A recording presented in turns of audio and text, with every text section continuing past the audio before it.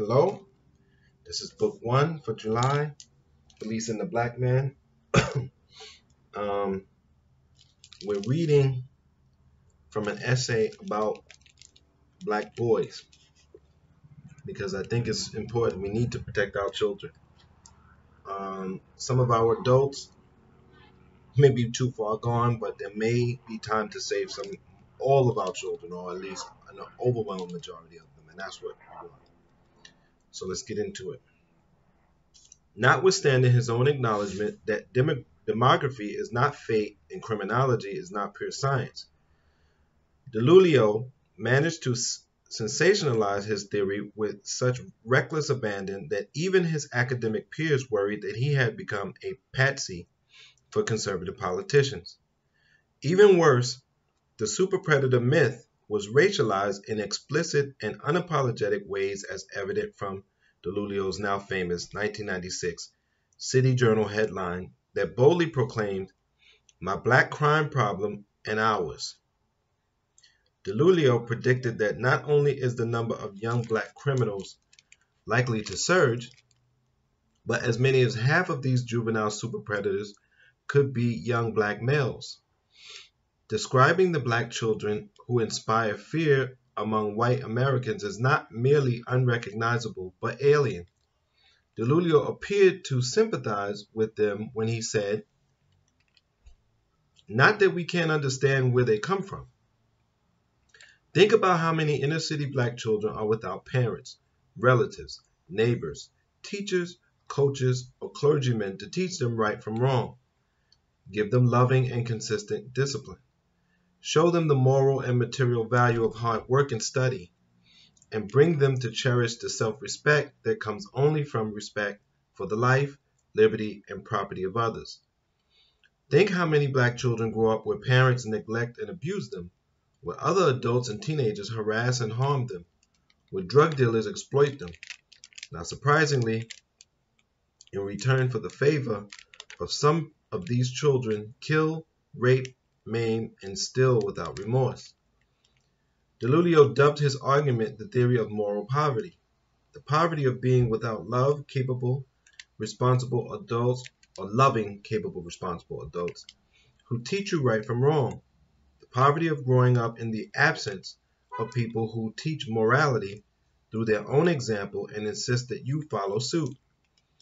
In an effort to justify white fears and denounce claims of racism in the criminal and juvenile justice systems as unreasonable paranoia by blacks, DeLulio argued if blacks are overrepresented in the ranks of the imprisoned, it is because they are overrepresented in the criminal ranks, and the violent criminal ranks at that, especially in urban America. White fears of black crime, like black fears of black crime, are rational far more than reactionary or racist. It took a religious conversion on Palm Sunday in 1996 for DeLulio to abandon his theory. By then it was too late, as even DeLulio himself admits. Once the myth was out there was no reeling it in. The damage has been unyielding, notwithstanding statistical evidence that by 2001 had firmly disproven the predictions of an imminent juvenile superpredator. Children as young as 13 and 14 are still being tried as adults, and children of juveniles have been sent to prison for life without the possibility of parole, in the wake of horrific legislation designed to stave off the impending black threat. More troubling is the lingering and pervasive influence of the superpredator myth on the psyche of the police and the public. Although it is impossible to trace any one event to the image police have of black youth, it is hard to believe that DeLulio's rhetoric did not emblazon the image of violent black boys running amok on the minds of those who police our streets.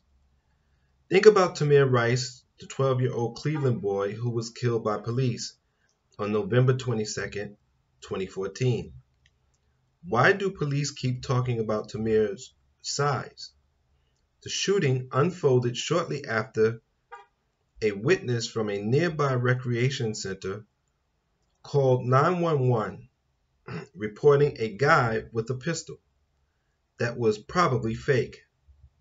Since the shooting, police have been emphatic that Tamir looked much older than 12, weighing 170 pounds, standing 5 feet 7 inches tall and wearing size 36 pants, and a man's extra large jacket.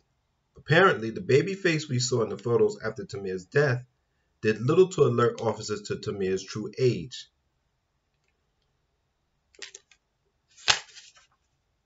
We'll leave it there, and we'll pick up in the next video.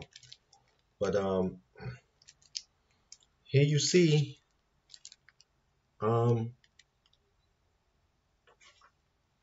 dealing with black children, and again, it seems to be an issue. Let me mark my place. It seems to be an issue, and we need to protect them as much as we can. This is why I create this space.